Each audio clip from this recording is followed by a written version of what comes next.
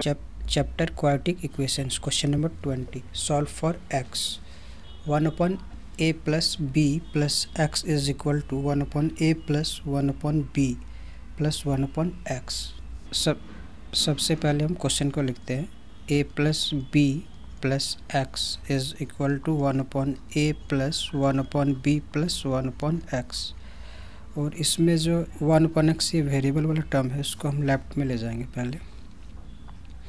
तो ये a plus B plus x minus 1 upon x is equal to 1 upon a plus 1 upon B.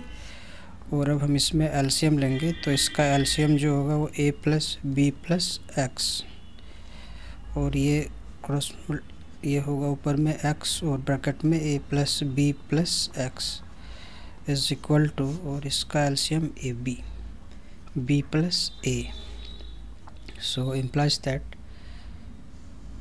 इसमें हम x को multiply कर देंगे तो ये होगा ax plus B x plus x square, और इसमें ब्रैकेट को ओपन करेंगे तो ये साइन चेंज हो जाएगा. सो इज़ इक्वल टू, इसमें हम ऑर्डरिंग कर देते हैं तो ये a प्लस बी होगा. तो इसमें x से x कैंसिल हो गया, और इसमें हम माइनस कॉमन लेंगे तो ये a प्लस बी, और ये x square plus ax plus B x is equal to a plus b upon ab. So here a plus b cancel हो गया, तो implies that. और अब हम इसको क्रॉस मल्टीप्लिकेशन कर देंगे, ये वाला पार्ट इस साइड की तरफ, तो ये होगा x square plus A x plus B x equal to minus A B. So implies that x square plus A x plus B x, इससे राइट वाले टर्म को लेफ्ट में लेंगे तो इसकी साइन चेंज हो जाएगी.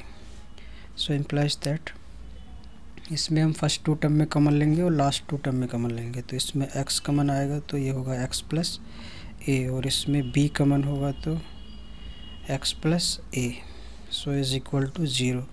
सो इम्प्लाइज दैट, तो अब इसमें x प्लस ए कॉमन होने से ये x प्लस बी आएगा. So is equal to 0. So x plus a is equal to 0 और